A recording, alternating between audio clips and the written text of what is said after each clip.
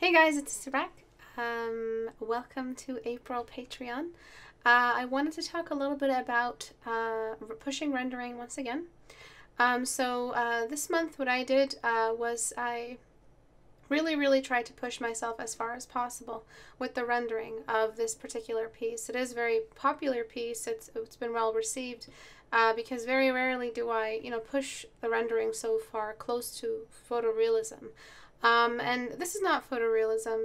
Photorealism is working pixel for pixel with a photograph. So for this painting, I had probably a minimum of 2 to 3 references, just back and forth over several days, which is something I don't usually do, revisit a painting over several days within a week. Actually probably 3 to 4 days of rendering for this one in sessions, not 3 or 4 days of hours.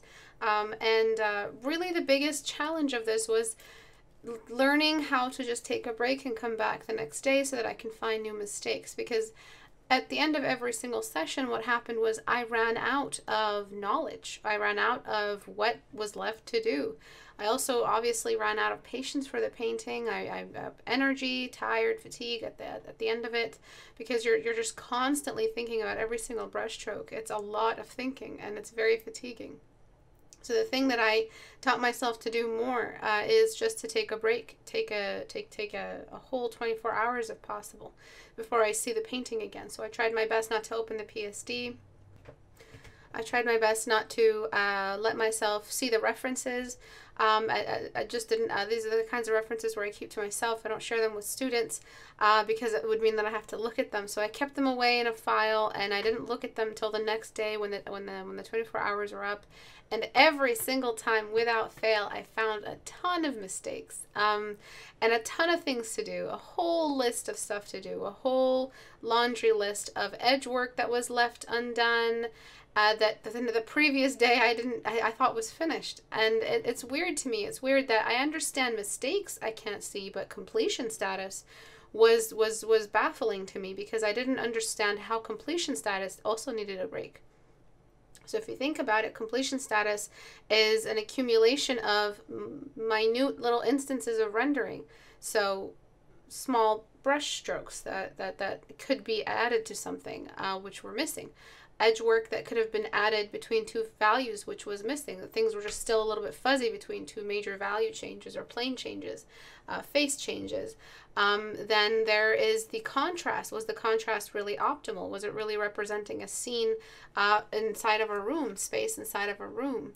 Then there was the uncanniness of some of the expression that I was doing. So the expression kind of looked a little bit between content and sick, and I didn't want that. I wanted serenity, I wanted calmness, I wanted peace, I wanted beauty. I just wanted to do one time where I painted a face that wasn't particularly halfway beautiful, which is a face that I love to draw.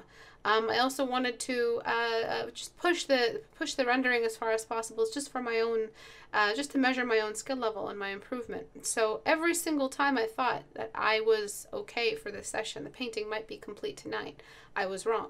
Every single time. And the biggest the factor behind all of this is me using up all the tricks so it wasn't new knowledge. It was the same old basic fundamentals that I had to re-explore the next day. It was just specifically my brain's capacity to find more of the same issue.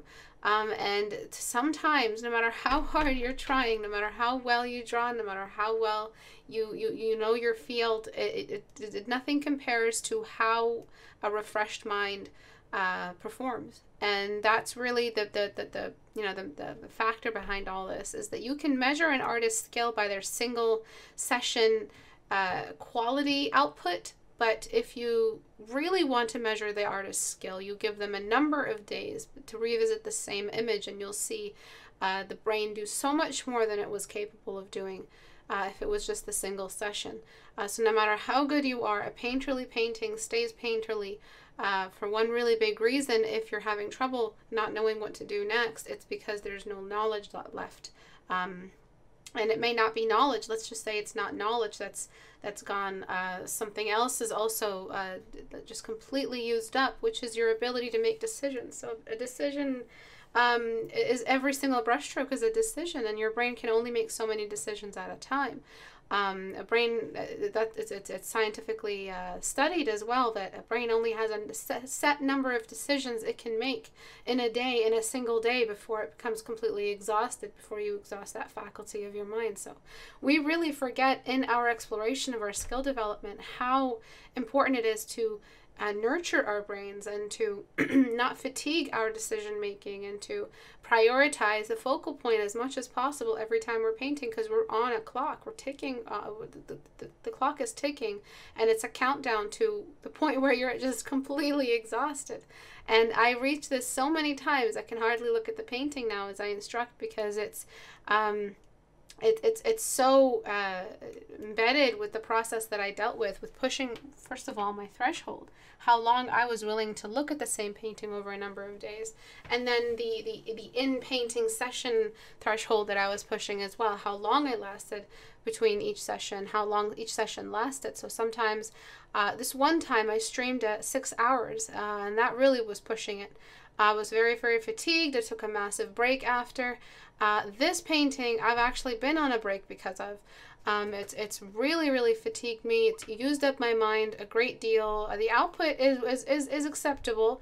I already see mistakes just from looking at it, which is why I've avoided looking at it altogether. But just the self-exploration involved in revisiting a painting, and then at the same time revisiting it because you want to push the render as far as possible. The kind of stuff you learn about yourself, you really don't find it anywhere else. That's where the real grind is. Revisiting the same painting, which by session number 2 has already become a boring sight, and you have to revitalize it. You have to defibrillate it every single time. So the areas that I found the most problematic were pushing my ability to see the lashes as necessary. So pushing the ability to execute the lashes, be able to recreate them, and not have them take over the painting. So this meant a lot of zooming in and out, which was another try at my patience. Another thing was me loving the silhouette of the hair. I didn't want to push the hair into the usual stuff that I've been doing lately, which is pushing the render of the hair with single brush, very blurred brush strokes, single pixel width brush strokes that are very, very blurred. I haven't been doing that. On this painting, I decided not to do that because, again, I wanted it to be just about the hair of the eyebrows and the lashes. So that the hair of the eyebrows is a very big deal, and every time I revisited the painting, I found myself looking at the eyebrows. So I knew I had to have the lashes in there. And so once I added them in, I kept undoing them. I kept removing the layer. So I caught up the detail of the wrinkles of the eye with the eyebrow hairs. Then I caught up, obviously the lashes have to be there. They work as a framework. And I zoom back out and everything looks wrong. And try again, a new layer of lashes. And I kept going back and forth because all I had as the main carrier of the painting after leaving the hair so bold were the eyes. If I were to delete the eyes, I would have an unfinished painting everywhere else. Nothing else carried the movement of the read. And it was all about the eyes, all about their stare, all about the glare of the light on the specularities of the light on the eye. So it was a very, very big challenge, just not giving in to the desire to detail the hair so that I could salvage some read and I could catch up the rest of the read everywhere else. It was very difficult to do that. So at the end of the day, what happened was I opted out of detailing anything else, and I kept it all focused only on the eyes. So that was one really, really big thing that I realized. If I hadn't taken a break, I would have given in to the desire to detail everything else. If I had not taken a break, I would have tried to get that instantaneous read, that session, that topical, superficial read. From the first session, I visited the painting and I would have called it done. But because I took a break, because I allowed the fatigue to tell me to stop, and I stopped and revisited again in another stream, I realized I liked where it was going. All the times that I deleted lashes and went back, deleted them and went back, those were unnecessary because I was feeling that the decision I was making was right to keep the eyes only as the highest focal point. And the only focal point, not just the highest, but the only, specifically, that's the word that troubled me. So I was making the right decision there because at the end of the day, I was talking about the eyes. I wasn't over-rendering a nose or anything like that. It was still the main focus of a portrait. So I I realized I was making the right decision, but I didn't know it at the time because of the amount of fatigue that I had undergone in order to get the render to the level there it was in by the time I was asking the question, where is my focal point and how powerful do I want to make my focal point? Which is an advanced question to ask. Usually students just want to get some symmetry down. They want to get some basic anatomy down. They want to know how to make an eye socket work before they're asking all these advanced portrait composition questions. But it doesn't hurt to think about it just now. Maybe don't ask yourself that question just yet. Your painting isn't complete to that level just yet, but it doesn't hurt to remember that some of your best decisions are made when you first see the painting after an extensive break. Those are the real decisions. So I realize sometimes when I take a break, I come back, the contrast is so washed out. And that's usually the first thing I used to fix. After I started doing that, I realized right off the bat, as I painted, I know I'm going to revisit this, and I know the contrast is going to be crummy. Let me add the contrast in now before I realize it later. And it always ended up paying off. So you learn things that you need to keep in mind when you're painting next time you start a new painting by taking a break. So every time you take a break, you come back and observe again the same decisions you made, but with a refreshed mind. You realize all the good stuff you did and all the bad stuff you did, and then you notice a pattern. My contrast was always off, my focal point was never strong enough, and I always didn't really think about the presence of the silhouette of the entire head structure against the background. It was always really awkward. Something was always off. So apart from this stuff, I always talk about flipping your canvas, making sure you block in. This was the biggest challenge that I dealt with this painting, just knowing how much contrast I wanted. So at the end, something that really that just kind of saved the day for me was some really weird little fact that I added in, a real weird little brush stroke that I added in and I didn't take out, and it's the inner eye corner of the eye that is the eye that is not in 3/4 view or not completely compressed. That inner corner of light on the inside of her waterline. That was just what I needed. And it was, again, another way to enforce the focal point, a way to bring in contrast and not really have to shrink my brush or overload the face, because I noticed I was overloading it with small brush strokes and I wasn't really utilizing other factors that create a focal point, because and only because I really wanted the eyebrow to stay hairy. I wanted it to stay textured. I wanted it to stay very feminine and youthful, not overdone or overdrawn, something a little bit more flat. It's typical beauty, but it's atypical eyebrow structure for a female. So I wanted that to stay there. I didn't want to take away from that. And having the hairs there in the eyebrow meant that I had to catch up the hair everywhere else and the wrinkles in the eye. Even though I didn't want her to look old, there had to be some level of wrinkling, and that's what I meant by the almost photorealism that I was going for. And I would never have been able to manage all of that tug of war, all of that push and pull between that war I had. It's a real war between all the ways to create detail, shrinking your brush, contrast, or edge work. It was a battle between all those three elements and how I could push the eye and maintain the read. Again, without the eyes, just cover the eyes up right now as you're watching. Everything else is super under-rendered. The only thing carrying the painting is the eyes. And I could have just made it an eye study, but I did want to push the rendering. I did want to push and create something and complete the painting as much as possible. Not taking a break would have caused a completely different outcome. Not taking a break, the painting would have looked completely different. It would not be what you're looking at right now. Because I took a break, the painting eventually came together. I realized major asymmetry mistakes in my rotation. I realized that the lips were super under-rendered. Like, it was not acceptable for them. I know under-rendered lips are well-rendered, but these were just completely unfinished. It was just brush stroke number 1 and number 2. That was it. I had to make sure I had to catch everything up. I did find areas to detail that I did not even see, I did not even fathom the day before.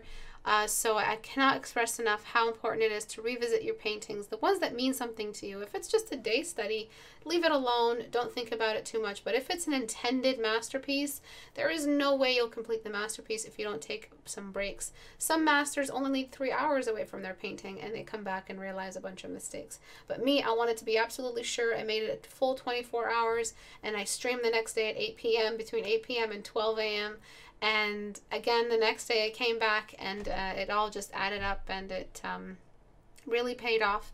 I do see issues now, but they're not issues that I would say are massive, glaring fundamentals or basics issues. They're just little choices that I could have rethought.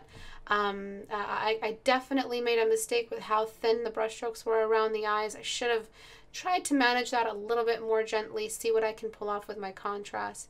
But it's been well received. Painting being well received isn't a measure of the painting skill. Never measure that based on the fan base. It's always a personal thing, whether or not you feel like the painting has satisfied you.